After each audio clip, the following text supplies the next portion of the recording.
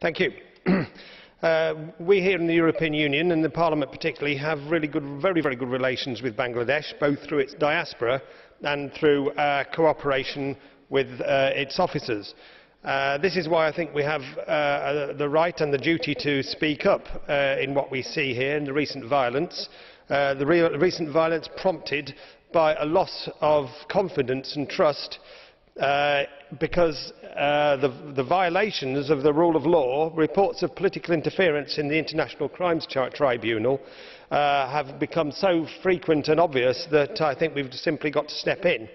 I echo the calls of others for a moratorium on the death penalty, but it's very important that we urge the government of Bangladesh to request international support by exploring what scope there may be for the United Nations to create a special international criminal tribunal.